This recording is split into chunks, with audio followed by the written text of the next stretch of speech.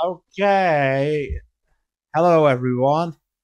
So, my name is Shizu Kevin, and this is actually my or like my first podcast on this channel. So, um, yeah, as you can see from my YouTube name, well, I'm a Japanologist. So, like on my YouTube channel, I will look for all kinds of issues in Japanese society, especially like contemporary issues, like nowadays issues. However, because this is my first podcast, let's start with something very different. Let's start with the beginning of Japan. And I have an interesting guest for today uh, who can help us to understand more what happened in like medieval, more like ancient Japan, I guess. So the guest I have today is yeah. Let me introduce my guest. He's an anthropologist, and he's called Mr. Dossett. Mr. Dossett has like a bachelor in anthropology and various master's degrees. I'm not sure, three or four. Uh, so yeah, Mr. Dossett, could you introduce yourself? Thank you, Mr. Shimizu. My name is Roshi Dossett, or often people call me Ari Dossett. I'm an anthropologist. I did culture anthropology and advanced sociology, a dual bachelor at Leiden University. My first master was international relations Hmm. with a track European Union studies, so focus on the EU. My second master, also at Leiden University, was Latin American studies. Wow. For that, I did fieldwork in Guatemala, which was quite intense. Oh, it And I sounds also did a third nice. Hmm. master at Erasmus University Rotterdam Hmm. in sociology, focused on Wow. migration policy. So that's me. So I guess like your knowledge is from like a very broad spectrum. I mean, from sociology to, up to like anthropology and like even European studies. So that means also you have a lot of knowledge about like the European law system, isn't it? Indeed. Mm. We went quite deep into it at the first master. But besides that, I also have a lot of historical knowledge because as an anthropologist, you have to specialize yourself. So I focus on colonial history, but also on the history of human sexuality. And that's also how I found the subject of the origin of Japan as a nation, Mm. which is quite interesting, of which you will introduce the topic and we'll go into it. Yeah, and like one thing I'd like to add for our viewers, like Mr. Dozzett is actually because I know Mr. Dossett for a very long time right now. Even like in our early well childhood, I guess, he was always like interested in like how people were like reacting and like interacting with each other, but also like in history, like like like you could say like one of his biggest hobbies is like to study about history, all kinds of histories. So that's why we're here today.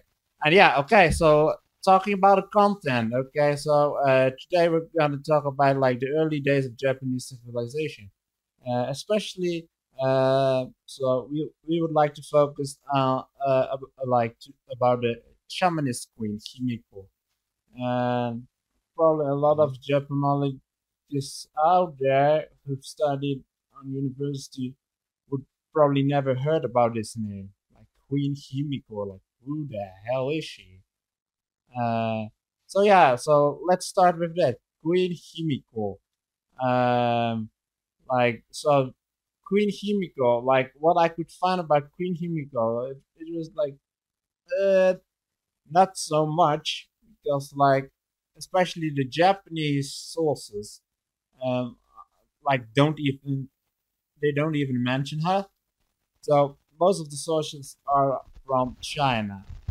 So okay, let's start when she was born. She was born like between 170 and 248, and she reigned something. We're not sure what she was reigning because it's like pretty fake. Like she had a lot of people under her, but we're not sure like how much power she had. But she reigned from 189 to 248. Okay, so yeah, and that was of course during the Yayoi period, which started from 1000 before Christ uh, until 300, like after the Medes. So yeah. By the way, Mr. Dossett, if you'd like to add anything, please. Uh, so All right. yeah, so the origin like the origins of the first arrivals in Japan are like most of the information we get are from the sources from China, especially from the Kingdom of Wei around 220 Mhm. to 65. So the name Himiko, as mentioned in like the Book of Wei, which is a part of like all kinds of like books and sources from ancient China, mentioned that the name Himiko was like linked to the Queen of the Sun. Uh, Mr. Doucette, could you highlight on that? All right. Now, first thing first, when you talk about the history of ancient Japan, Yeah, always remember that Japan back then was not a country like it is today with the Japanese nation. right? You had various tribes. Exactly The right. ancient Chinese sources mentioned that there were 100 communities. Later, it shortened to 50 communities, which all had direct trade with Mhm. the Han Dynasty. And the Han Dynasty, similar to ancient Rome, they had a strong bureaucracy in which they documented what happened. Mm, And let's say in the East, I mean Asia, it was the Han Dynasty, which was the stable factor for centuries. mm, In the West, it was Rome. Now, Rome was more powerful than the Han Dynasty because Rome even had trade all the way to Asia. And I believe there were also Roman coins found near Kyushu recently. So what I'm going to point out wow. is that the Han Dynasty was the stable factor. So when the Han Dynasty records about this shaman queen, Yeah. it's something we need to take as credible because in Chinese culture, a dynasty only has the right to govern if they have the mandate of heaven. That simply means that the dynasty must prove to be trustworthy and effective for the public. So there is no interest for the ancient Chinese bureaucrats to lie or to invent things about a region of islands that was relevant for trade. Because at the time, the Han Dynasty had commanderies, those military settlements in the north of Korea. Yeah, that would So trade with Korea was important, as well as trade with the region they called Wa, which today we call Japan. yeah that would be So common the sense, Chinese right? Mm, sources are yeah, indeed, it's common sense. The Chinese sources are therefore we have to say reliable. The Japanese sources, the they don't even contrary. mention Himiko. And here's one thing you need to understand also. Himiko had dealings with the Kingdom of Wa. For those who don't know about Chinese history that much, let me give a very brief summary. The Han Sure. Dynasty began to decline. And the Han Dynasty had one of the biggest navies in ancient times. At some point, it employed around 200,000 people. But the Han Dynasty declined. There were a lot of revolts, especially farmer revolts. You had the Yellow Turban Revolt, also, I believe, in the 18. No, no, we do not. I'm sorry, one of the years 170 or something like that. But anyway, you had many farmer revolts. This exhausted the Chinese Empire or the Han Dynasty. So also trade suffered. And in the year 189, the year that Himiko began her reign, the Han Dynasty collapsed, and there was an enormous massacre in the capital of the Han Dynasty. Now, Mm, officially, historians say that the Three Kingdoms period of China, in which the Han Dynasty fell apart in three empires, in which Wei was one of them, right. this had happened in 220. But from 189 to 220, it was an era of chaos and decline. Mm, So it's also a bit suspicious that the same year that there is this governmental collapse of the Han Dynasty, which was perceived as the source of stability in Asia, that's the same year you have this shaman queen, a woman, taking on the throne and uniting several kingdoms. Yeah, So often I people don't found look at the context. she brought like 30 Yayoi kingdoms or communities together. And the way how she did it was by using like magic and spiritual spells, because actually they she was called Queen Himiko, but also like a shaman priestess. So that's also not to Hmm. forget. Like it like the things we're talking right now are getting pretty dark. Like when you talk about like princess of darkness and stuff like that, well, you know what they, you probably should know what they did, if they were like doing those like demonic kind of stuff, like what kind of rituals they would do as well. So yeah. Yeah, yes. And one thing to remember is that in the modern era, we perceive spiritual practices as religious. Religion is an organ, is an institutionalized, um, is an institution that regulates people's thoughts and behaviors. That's what religion is. Yes. Now, the state, the government does a similar thing, but it's more focused on the practical things of daily life, like arranging resources and services. So that distinction we have today, we call it the separation of church and state, is something from the West. In ancient times, this did not exist. That means the spiritual practices were not considered religion, but were considered a part of daily life, and religion and state were almost the same thing. Yeah, So, well, to be honest, for the we can still see it nowadays. They're saying they're like state and religion are separated, even in Japan. However, all their like public holidays, 80% of the public holidays are like originally came originally from like religious events or like religious rituals.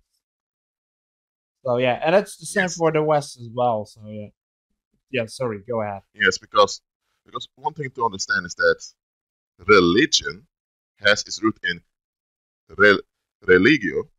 Oh no, no, religare is a Latin term means to bind again. Mm. So religion is a belief system that's institutionalized, so it's established by a community to regulate the beliefs of the public. The state or the government is an is an organization that claims the right to regulate resource and relationship within an area. So what they do is a bit similar. And for a people to recognize a government, they must believe in the legitimacy of the government. So there you see religion and state, even though in the Western concept they're separate, in daily life they kind of overlap one another. And spirituality are just the actual spiritual practices like blood sacrifices or church attendance, all this other stuff people do. So spirituality and religion are not the same thing. I just want to point it out to you. And when Exactly. we talk about classical Japan or ancient Japan, understand you had kingdoms, but the kingdoms back then were not what we consider kingdoms today with a written constitution, a parliament, all that. Let me just give a little illustration how those kingdoms were, because it's a bit similar all over the world in ancient times. Mm. You had a household, which were led by what we consider a chieftain. A chieftain was the man with the most economic ambition. And Mm. then you had other families that went in line with his primary family. And the area in which his primary family uh, governed was called a chiefdom. And if the chiefdom was more advanced, it was called a kingdom. Well, that's what you had in Japan. So you had Yeah. around, you had like 50 communities according to the records, the Chinese records, but doesn't mean that every community had its own king. Some kingdoms consist of multiple communities. So you had over around 30 kingdoms you had, Mm. and they all were operating independent from one another, and they were also often in conflict with one another. So there was no Japanese consciousness or whatever, and there was no proposed homogeneity. Like a lot of people say Japan is homogeneous today. Well, they didn't even exist then because you had a lot of migrants from Korea that also It came was in. all over the place, right? And you also had like Yes, the it was all over the place. Ainu in the north, like which most people Yes, still like forget. Oh yeah, wait, we also have Ainu, like indigenous group. yes. Mm. And the history of the tribal kingdoms of Japan is centered mostly in what we call the south of Japan. So that excludes the Ainu region, which Yep. kind of begins in the north exactly. of the of Honshu Island. Talking So about the Ainu kind of left out. talking about location, because there is like a big discussion also among histories, like historians. I mean, about where the community or like the kingdom of Queen Himiko was. Like most be, would would suggest near Kyushu, while others are suggesting around the area of Kansai, Mm-hmm. which is like Osaka Nara. Uh, what do you think about that? All right. I looked into it myself, Mm, cross checked what the Japanese source was saying about it. And one thing I found interesting is mm, that you had this emperor of Japan. Well, here's the thing: the title emperor or tenno was posthumously credited to this individual, so the individual was not called an emperor during his lifetime. Okay, so that's something the Japanese, I believe, the sources called the Kojiki and Nihon Shoki. yes. They often did this to ascribe the title emperor to people that lived in the past, even though during a lifetime the title emperor was even known to them. So you had Exactly. this Yeah. individual, which they call Keiko. Well, his real he had a very long name. I'm not going to even try to pronounce that one over here. But this Fine. individual was, as you can see, he was a tribe. He was a king that lived in the area of Nara, and he sent one of his sons to the area of Kyushu to take it over to expand himself. Mm, mm. And when you look at the Kiki, as they call it, the Kojiki and Nihon Shoki, it all centers around Nara. And Mm. historians have confirmed in Nara you had an advanced economy for that time. But Like then you also the had, big central point, right? Like where the big rulers yeah, were. yes. Mm, Now, there were other kingdoms around, but the one in Nara was the most dominant one. And don't forget, when the Empire of Japan or Nippon was established, later, I believe in around the year 600, uh, the capital went from Nara to what we today call Kyoto, which is also in the same region. So it is clear that mm. Nara Yeah. was an economic center in ancient times, but Kyushu was also relevant because remember, the Han Dynasty was the main economic power in Asia. Mm. It was not the world power that was Rome, but the regional power was the Han Dynasty. And if you have ships and you leave from the Chinese harbors, where's the first place you arrive? Kyushu, of course. So Kyushu was relevant for trade. You had a lot of Chinese traders over there, even Chinese migrants going in and out. So that's why a lot of people say, well, Queen Himiko must have been in Kyushu. But when you look at the context, and I'm talking as an anthropologist, it wouldn't add up for to be a confederacy of kingdoms and is run from Kyushu, Mm. which was quite vulnerable for foreign invasions or and also the area of Nara, from there you had roads going throughout what we today call Japan, and from there it's also easier to sail towards Kyushu. So Nara is more logical as a center. Now, what we can get out of this is that the area of Kyushu was economically relevant, absolutely, but Nara was the political center. So that's why when you talk about this Queen Himiko or whatever her real name was, because Himiko is also a transliteration from Chinese, Mm. Kyushu was the place where they traded with other places like Korea, ancient Korean kingdoms, because Korea as a nation not existed, Korean kingdoms here and there, Exactly. Right. and also Yeah. with the Chinese Empire, or maybe even nations in Southeast Asia, because it was also trade with that, and maybe even trade with the Romans, because the Romans went all the way to what they call Vietnam for trade. So Kyushu was the place where all the foreign trade would actually be arranged. Place to But it be. doesn't mean that Yeah. the political center is there. You know what I Mm. mean? So it was in Nara, that's for sure. I'm not saying that there's no possibility that Himiko also had a second residence near Kyushu. Exactly. That likely But was the case, but we know what for sure what she was in Nara. what I would suggest is like her like community or like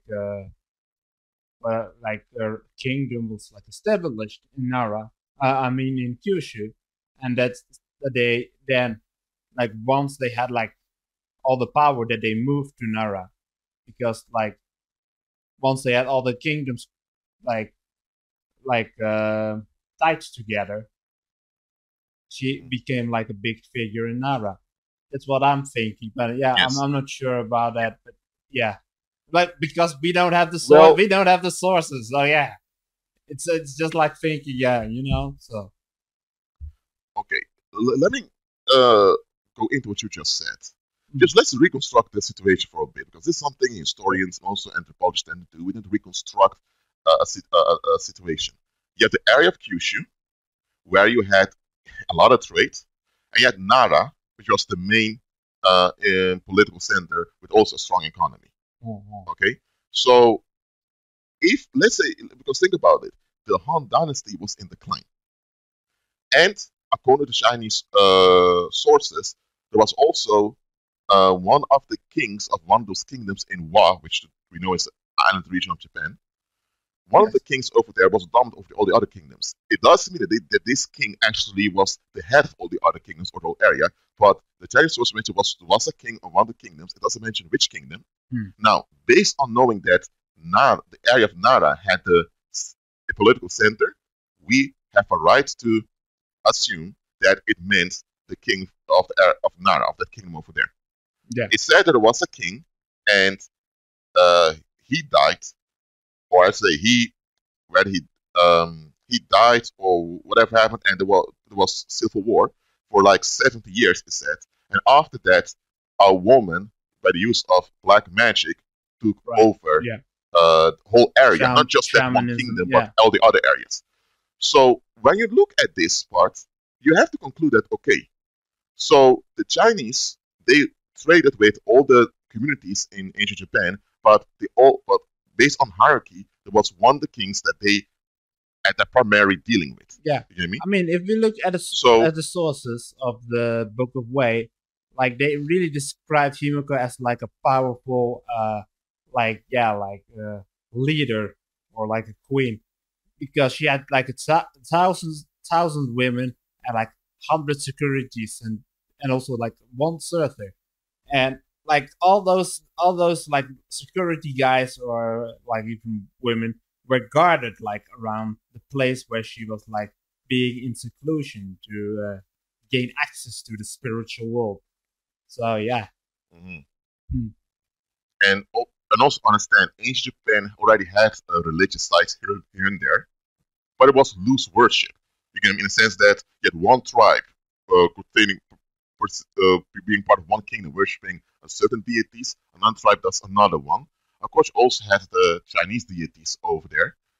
You also had Koreans that came in as Mayans bringing in deities also. So religiously, it was a bit, I would say, pluriform. So there wasn't one actual religion they had.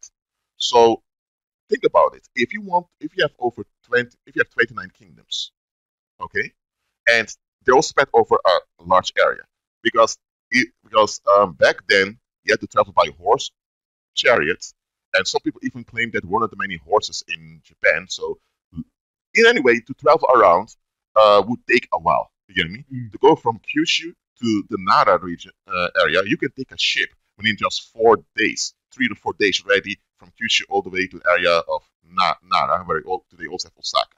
If Mm. you go by land from um, where we have today Hiroshima to Nara, it may take maybe 10 days. You know what I mean? Mm. So Mm. travel was a bit slow. If you want to unify people living in Yeah, such an pretty area that's slow. logistically difficult to maintain, you have to have a common religion. You know what I mean? Because you can't have everyone worshipping their own deities, but they all form a unit. So Yeah. Himiko became the religious figure that unified all those people. And Oh. because the political center was in Nara, it's also around Nara that cultivation of rice boomed. I'm not saying there was no rice cultivation before, there And was, now but under Himiko, the rice cultivation yeah. emerged throughout the area. And now because like as you mentioned because of her like all the communities get they got one and they formed one religion because they saw Himiko as a, like a, yeah not like as a queen anymore but like more as a deity. So yeah, Mhm. like and then when it comes to deity like the Nihon Shiki and like the Kojiki, guess what? Like Himiko was seen as the empress of the sun, right? Like some Hmm. considered the Chinese sources probably considered it as well. But later in the Kojiki, the closest thing that is described to Himiko is like the deity Amaterasu, which Hmm. is the sun goddess, the goddess of the sun, right? Yes. Hmm. So, And look at this. like, how did they? Yeah. So how? So my question would be, how did they, like, the people who wrote the Kojiki, how did they came up with this deity? Yes. Do And you that's see one. what I'm getting? Yeah. Yes. Let me explain one thing to you also. What's often happened in human history. It goes like this. Let's say that there is a time. Let's say, for example, you have Greeks from the Greek city states moving to what they call Italy, and they establish this town over there called Roma. Okay, but the foundation of that settlement was quite violent and embarrassing.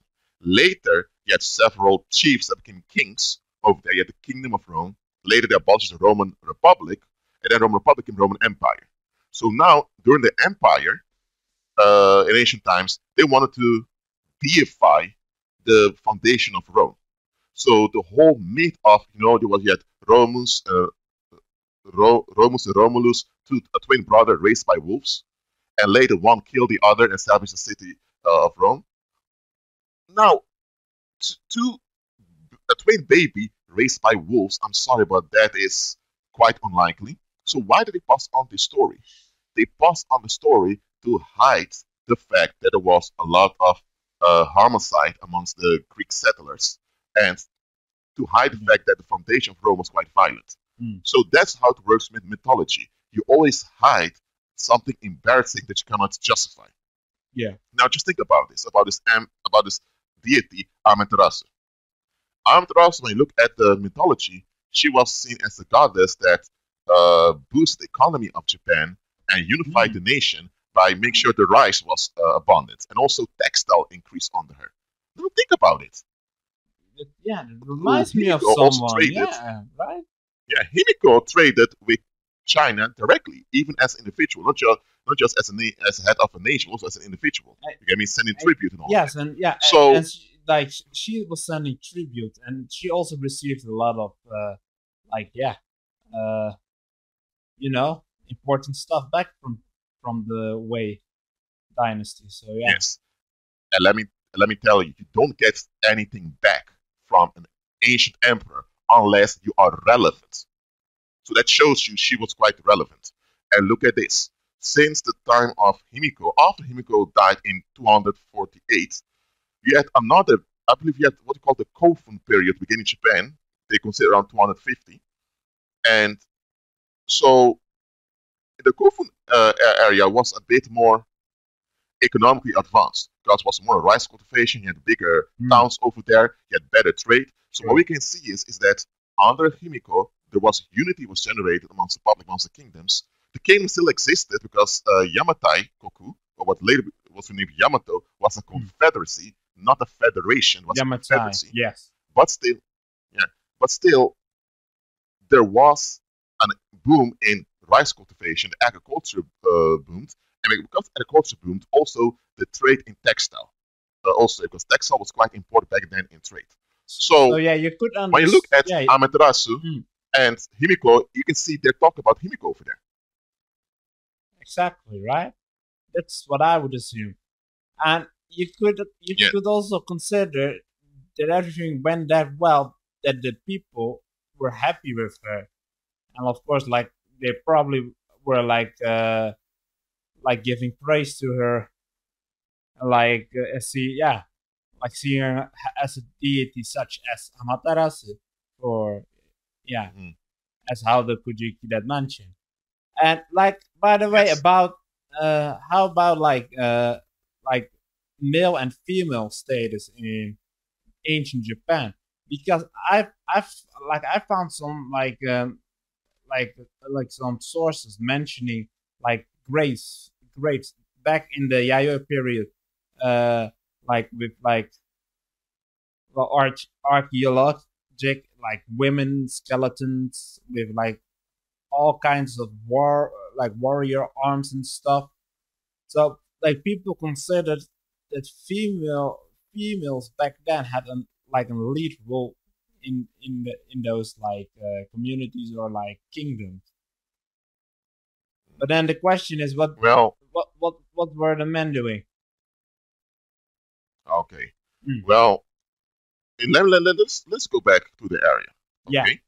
The Chinese sources say that it was a period of 70 years. Now, 70 years is 2.5 generation.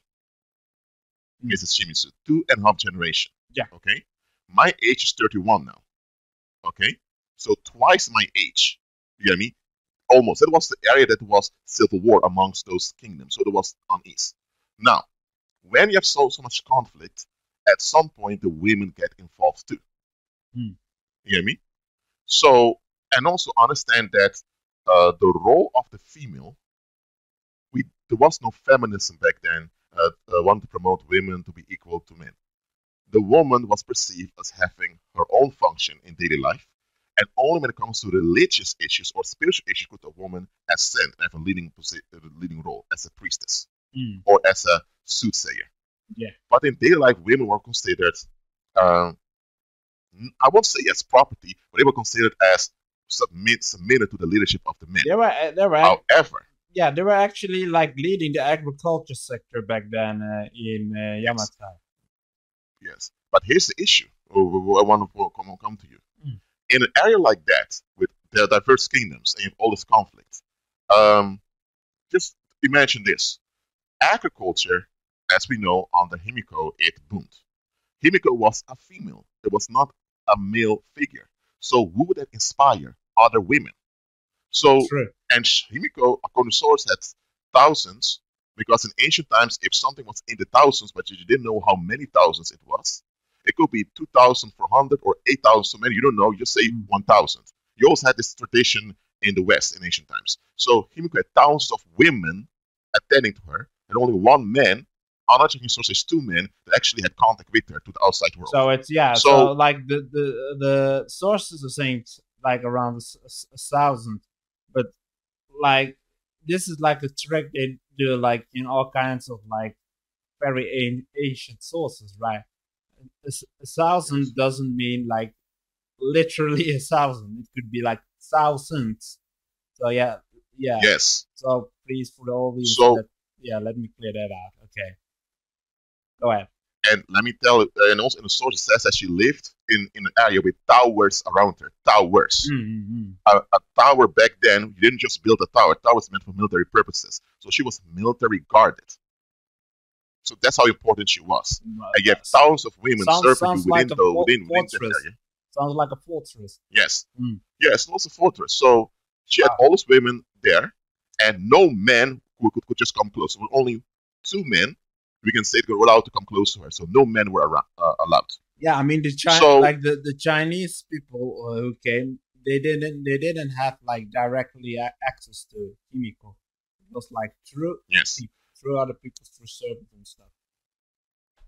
yes. So having a woman so powerful, and remember, you still had the tribal kings, the tribal kingdoms were still there. They still had their own royal houses, their own local laws, all of that. But above all those male kings, you had a female ruler. In this case, a sun empress or shaman queen, and with all those women serving her, that would have been a status symbol. That would have been something women would look up to, want to be like. So let's say you lived, for example, in an area in Kyushu, and in that local kingdom in Kyushu, they were kind of a bit oppressive towards females.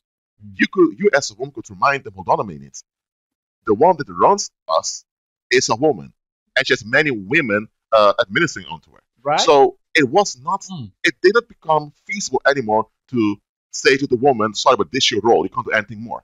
If the one that runs you militarily and economically and financially is a woman herself. And here's the thing, Himiko was not married and she had no man in her life. No, she couldn't get Wow. married because she was like a priestess. So that's the rule. Himiko also motivated women to become more active in the economy. So so that's why it shouldn't be surprising that we True. have archaeological evidence that there were women even wearing arms. Exactly. Right. Yeah. You get me? Yeah. So that's, and also when you have a power vacuum, because remember, if there was 70 years of unrest, at some point some people take matters in their own hands, including females. You get me? Yeah. So women being active in agriculture and also in economy. Well, when it comes to textile, many of the textile producers were women. So if textile became one of the main products of ancient Japan, guess who becomes more relevant then? The women are, because they're the ones making Yeah. Producing it. producing the Yeah. textile. Yes, and also when True. it comes to agriculture, who gives birth to the babies? Also, the women, right? Men can't give birth, so and the population increased, so women became more and more important under Himiko's rule. Yeah. That's still reality. Like men can give birth. That's reality. You're born as a female, Yes, and as a male, you can give birth. Let even that though be there are those known. who try to doubt that today, but we hold up to the biological science over here. Yeah. But continue, Mr. Shimizu. Just yeah. I mean, even the like the science is saying that. So yeah. But yeah. So let me change. Let me change. So like we're talking about Himiko all the time right now. So let's have a look at the Nihonshiki and Kojiki, right?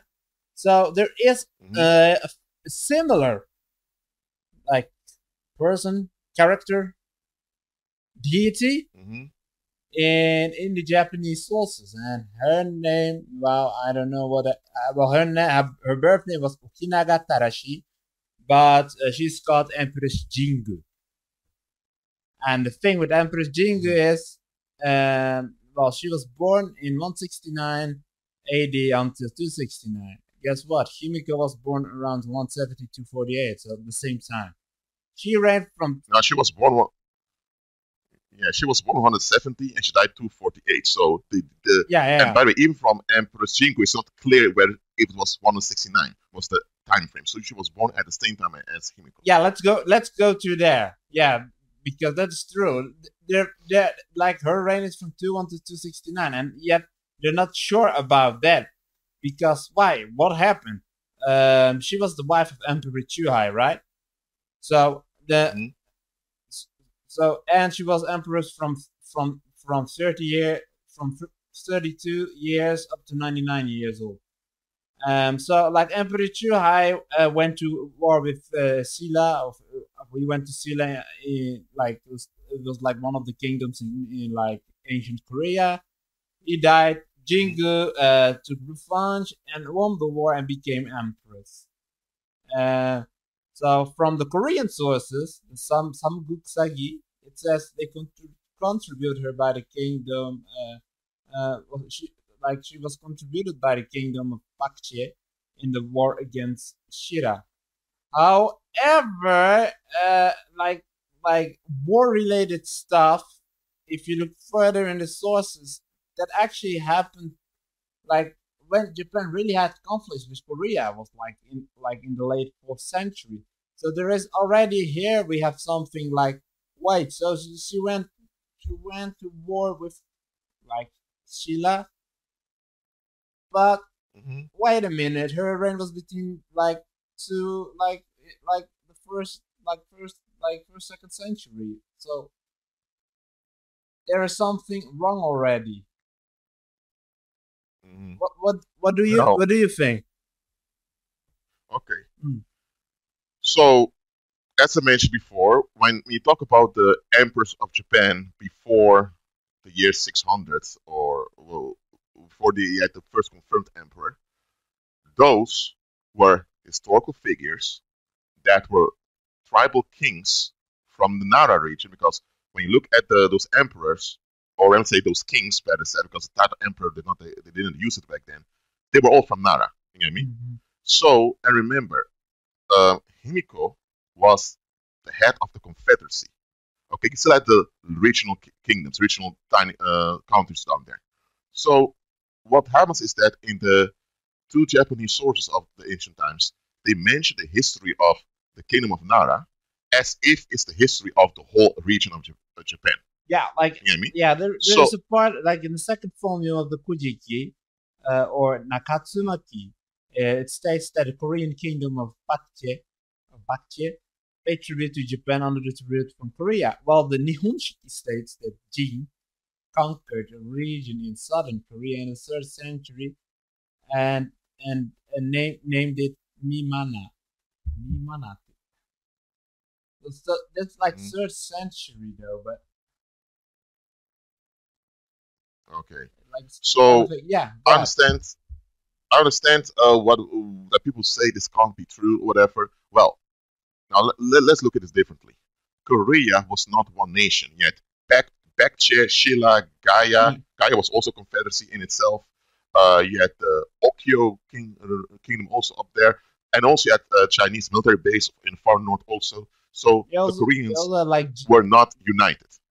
like what's it called? What was the name of that island like between Korea and Kyushu? I forgot the Um, name, but I believe in ancient times it was called Jindo. yeah, Jindo. Tsushima, I believe it's called Yeah, today. what's it called today? Today, I believe it's called Tsushima. It's Yeah, called yeah. today, if Back I'm then it was correct. Jindo. Yeah, exactly. Yeah. Not Tsushima. Okay. So, and think about it. So let's say now about this empress. What's her name again? Let me check. Jingu. Jingu. Okay, Yeah, Jingu. Oh, Jingu. Yeah. Let's talk about her. Okinagatarashi, but yeah. Well, Yeah, she's already dead, so they call her Jingu. Jingu. Yeah. Yeah, let's go like that. When we talk about her, she came from the Nara kingdom or whatever that kingdom was called, Mm-hmm. and it says here that she did similar things to Himiko. Okay, Right? and Yeah. it said she invaded the promised land, which you assume is Korea also. Now Mm. think about it. Um, Yeah, that's what if you have you're saying. if you have if you have a confederacy, which is a new country, uh, you have to prove that the new regime is worth it. Because don't think that just because you had a woman in charge, everything was sweet. You still had taxes to be paid. You still had what we call slavery happening back then. And you also had there were no such thing as human rights. So blood sacrifices and all of that also took place also. Yeah, So yeah. it So wouldn't surprise what you're me. mentioning right now. So the main issue with the whole invasion scenario is a lack of remaining evidence of Jingu's Yes. ruined Korea. Had she, like Yeah. any ruined Korea. Now, okay. Mm. Yeah, okay, but I don't actually think she actually ran Korea because Same here, yeah, um, definitely. Korea was Korea had several kingdoms, and the kingdoms were far more stable than the kingdoms of Japan back then.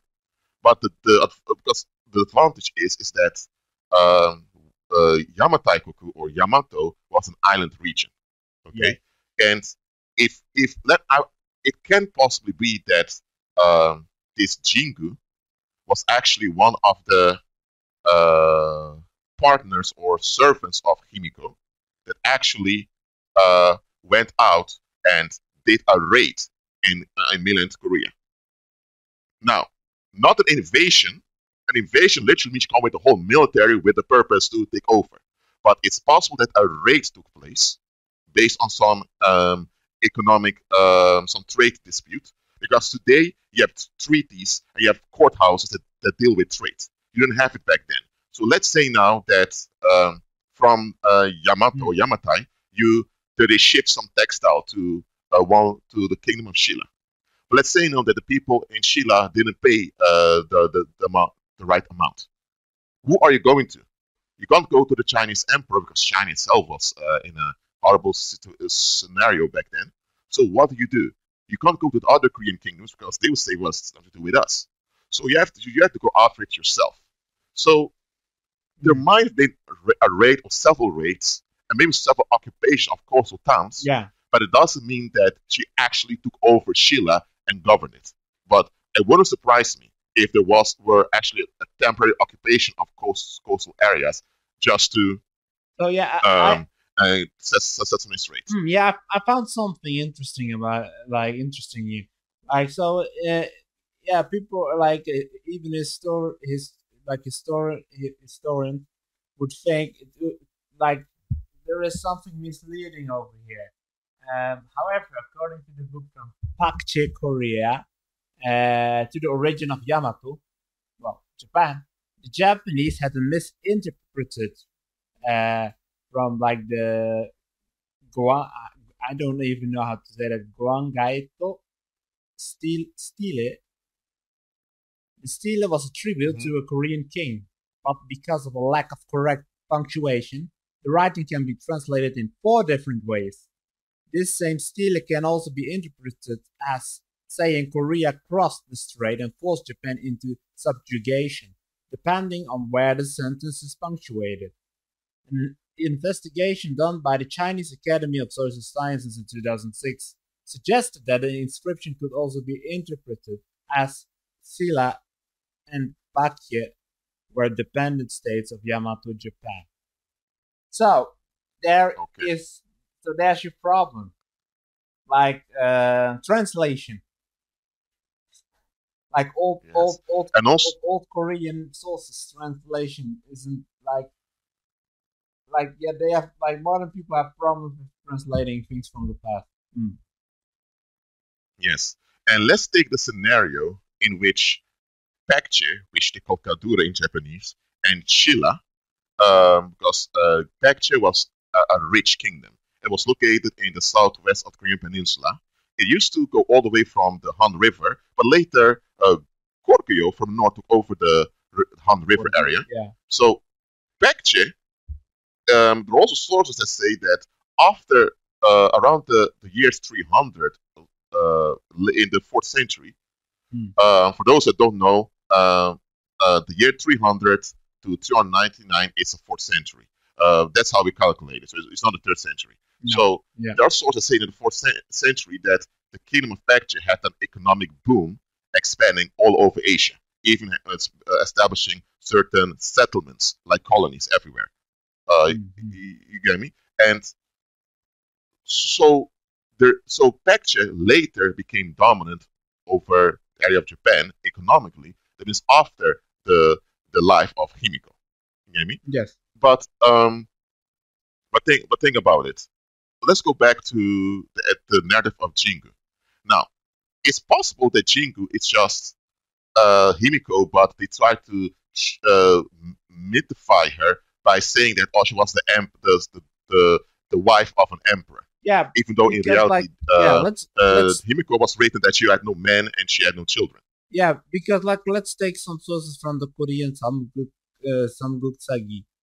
Like she reigned in the period around like 200, but like as I already mentioned, the Korean conflicts happened around like what you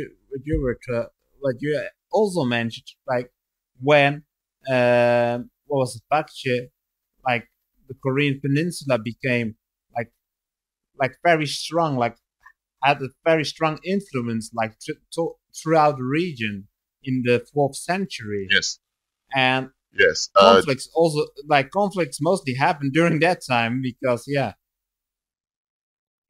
of that influence. yes, Uh, yes. But this thing, okay, good. Jingu reigned from 192 to 200, so not in the year 300. Yeah, true. But here's the thing with this. Baekje's boom happened far after Himiko's time period. Mm. But okay, let's go back to the year 200. And the year 200 was like 11 years that Himiko was actually on the throne.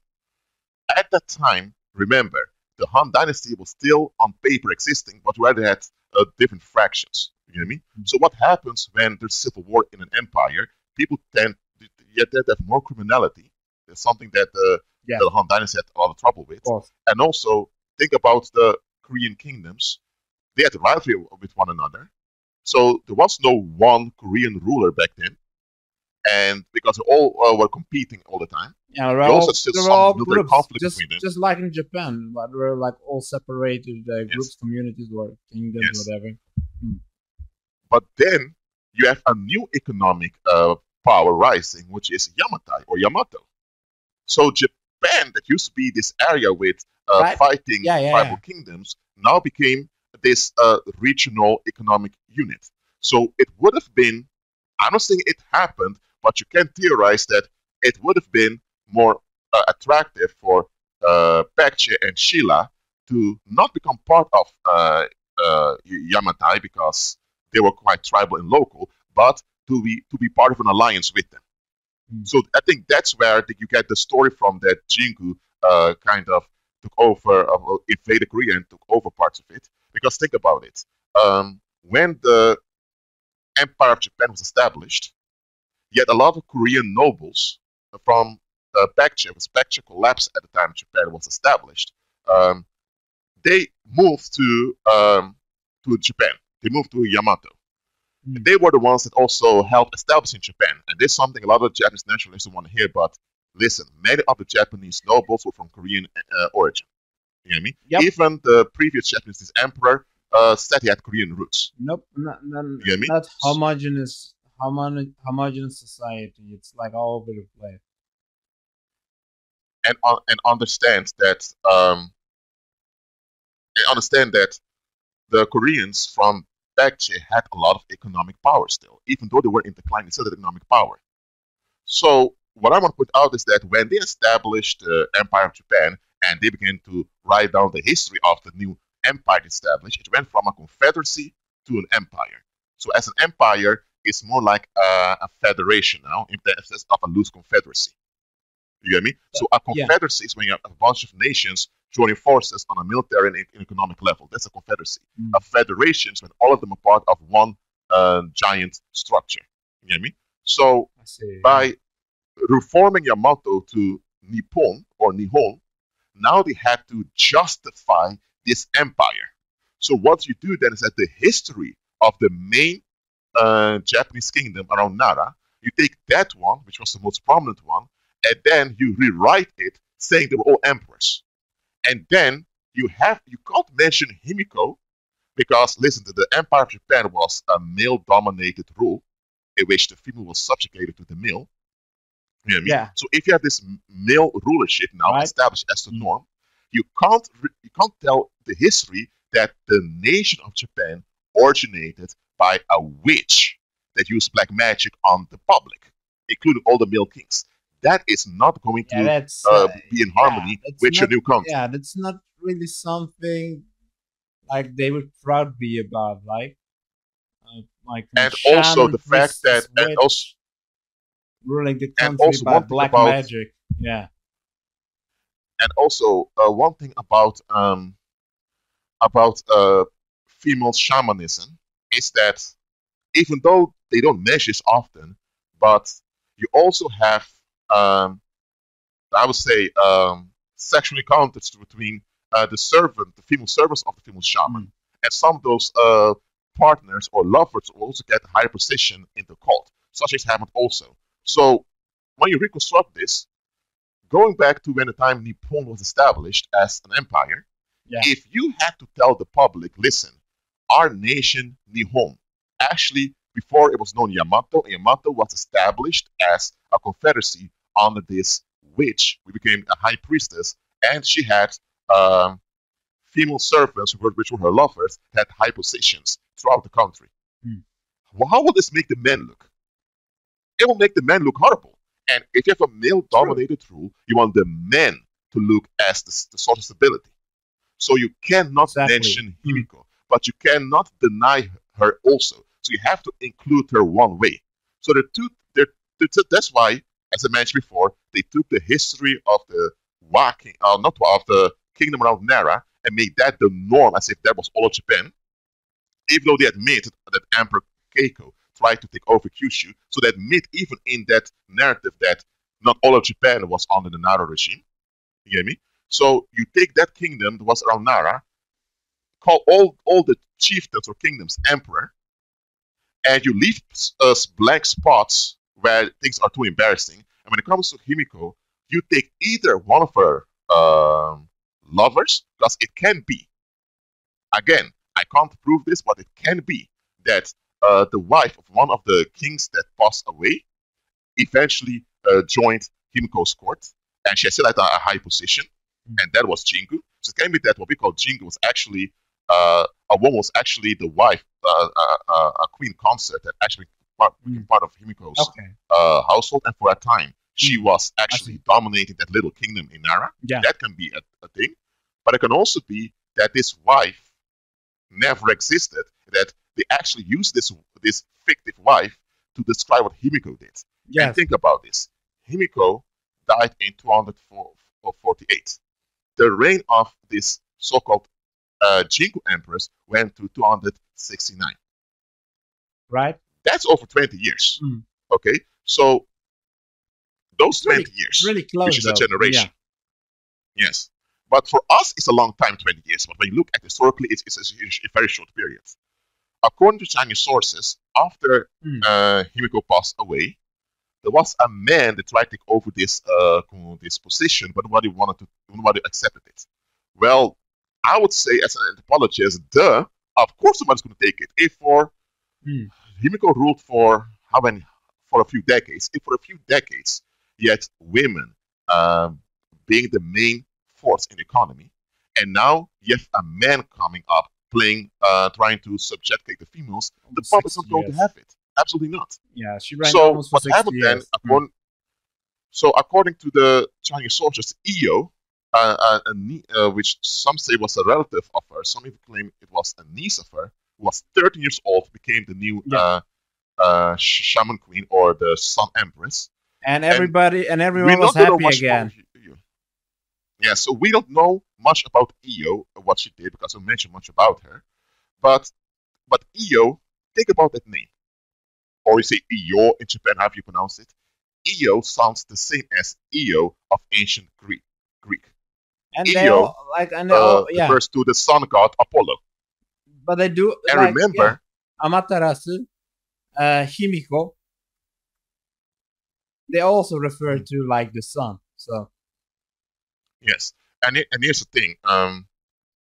One thing that some witches do, and when you have knowledge of paganism, you know about this.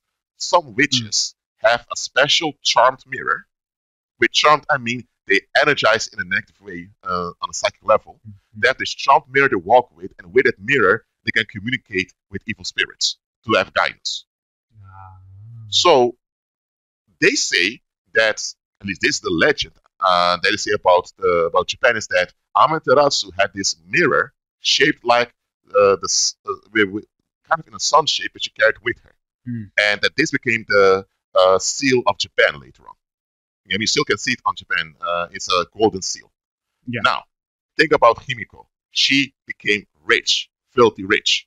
Okay, and she, as the head of all the paganism there in the island region, what would it be surprised that she had like a silver or golden mirror that she used to communicate with the other entities she was worshiping?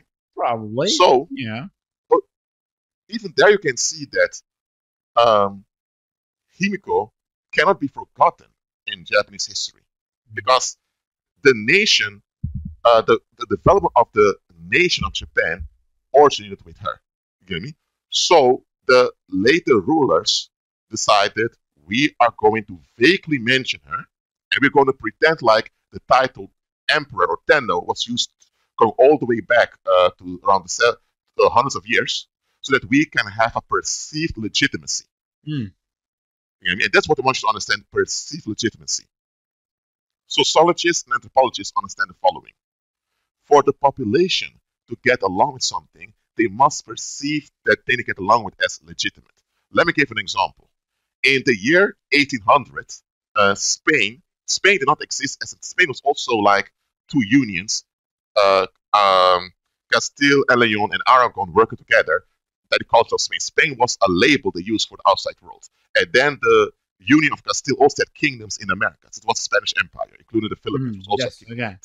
If you would be in Mexico City in the year 1800, you would see the Spanish flag everywhere.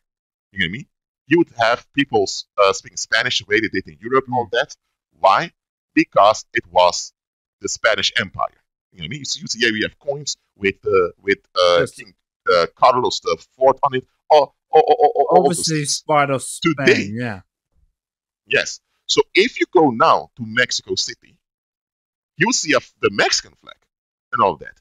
If you go now and put this flag of Spain over there, people think, whoa, whoa, whoa, what goes on here? Let me tell you what happened. 1800, Mexico City was an international hub for trade because the Philippines was another Spanish kingdom that extracted um, goods from the Chinese Empire and other parts of Asia, even indirectly from Japan, because Japan had a close policy back then. Yeah. They went all the way to Acapulco, Acapulco to Mexico City to Veracruz, and Veracruz to Havana, Cuba, to Spain. So Mexico City was quite important to the Spanish Empire. When the Spanish Empire crashed around the 1820s, eventually the old Spanish regime was replaced with a Republican regime because the Mexican Empire, something that lasted for like a year or two, it failed. So they established a Mexican Republic. But nobody wanted a Mexican Republic, so they made a federal republic. So it looks similar to what they had under the Spanish Empire. And that's how they legitimized the nation called Mexico. Because Mexico used to be a small kingdom in North America. Besides, you had the Kingdom of Yucatan, Nueva Galicia, and all of that. And later they bound all of them together, except Central America, and called it Mexico. So in 1800, the term Mexican was barely used, only for those from Mexico City and the provinces around it. Now, Mexico is used for everyone almost, from Yucatan all the way to the Spanish, the Mexican part of California. And remember, before the United States in 1848 took over the north west of Mexico, Mexico went all the way to what they call the western part of the United States. So understand this, the term Mexican became normalized over time. And the public had used to it. So they had to justify the Republic of Mexico saying, hey, we are succeeding the Spanish Empire. So you get what I'm saying? So it's perceived legitimacy. Now, the perceived legitimacy of Mexico as an anthropologist and someone who's a Latin Americanist, because I did Latin American studies also, I can say the perceived legitimacy of Mexico is weak on one side and strong on the other. Weak on one side because in Mexico you still had this federal attitude that they want to remain locally autonomous, what you had under the Spanish rule, when the Spanish provinces in North America had direct contact with the king. They happened around the late 18th century. But you also have the drug cartels, and also wanted to fight for legitimacy. So on one hand, the perceived legitimacy of the regime called Mexico is weak. On the other hand, it's strong because people from there say, hey, we're from Mexico and Mexican, this Mexican culture. So on the cultural side, when it comes to habits, music, and arts, the legitimacy of Mexico is strong. When it comes to the economy, it's a bit weaker. You know what I mean? Yeah. Well, I'll just use that as an example for you. We don't talk about the Spanish Empire in Mexico now, but let's go back to Japan. Because we're already over. Think about perceived legitimacy. Yes. So we already are over 1 hour. So I think let's make like a sort end to it. So let's end with like the Shinto thing. There is like an Ise Jingu. Like, do you know the Ise Jingu or the Ise Shrine? It's in Mie Prefecture, and it's like the probably the most important Shinto shrine in Japan, because it's built to worship the deity Amaterasu. And like the interesting thing with this is like, why is it called like Ise Jingu, and why was Empress Jingu called in Jingu? Because Jingu also like referred in like modern Japanese days to shrines. But I was surprised with the Ise Jingu, like the Amaterasu shrine in Mie Prefecture. Yes. So yeah. And by the way, this shrine was built like when was it? Four in the year 4, I guess. Okay. Let's look up. So yes, I heard about the shrine. I also looked it up also, and understand the following. 4 years before, like common, what's it called? Like common era or something. 4 BC or 4 for the BC, common era. Yeah, BC. Common, yeah. Yeah, they say common era to avoid mentioning Christ, but okay. Mm. So yeah, you already had, as I mentioned before, religious sites throughout Japan and religious cults and all of that. Under Himiko, things were became centered around her. Okay, so that would mean that the existing shrines would have to be reformed into her. You know what I mean? She would become the new deity that they would worship as the one who founded the nation. So the shrine can be older than Himiko itself, absolutely. But over time, it became dedicated to worshiping her.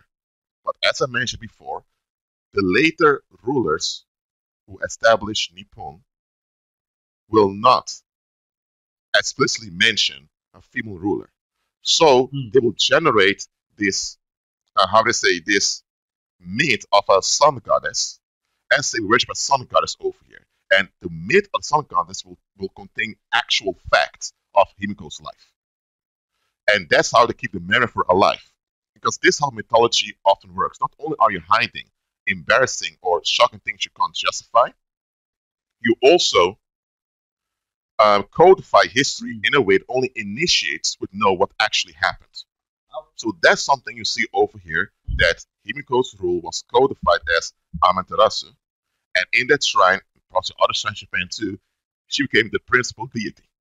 And only those inaugurated fully into the religion will know this really what this means. Okay, good. So then I have a last question for you. Okay, do you think that Emperor Jingu uh, was a real person, or like a whole story was made up, like mythology kind of thing, just like Amaterasu, and it was just Well, for hiding about the story of Himiko? well, what I get out of this, and I may be wrong, is that Jingu, whatever her real name Mm.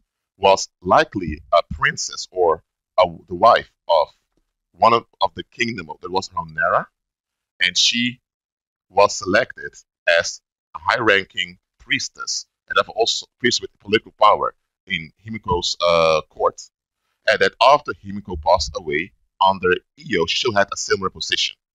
That is the best I can get out of this. Because look, you can people say, well, people just make up history. It's quite hard to fabricate history because if you fabricate history, you have to think about all the factors. It's going to look quite weird.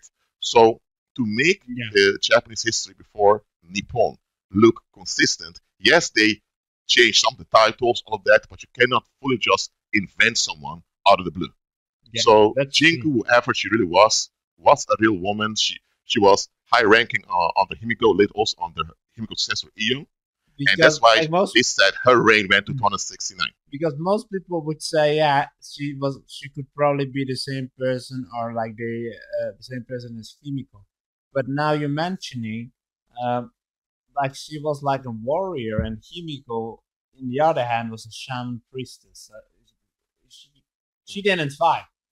Like, and like the Korean, there are Korean sources also like mentioning her. So yeah, like saying that she was like the emperor thing, yet it doesn't make sense because there are too many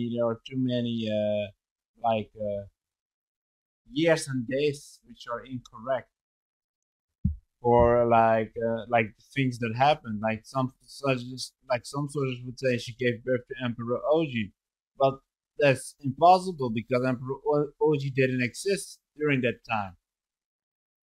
Oh, or it was another child, you know.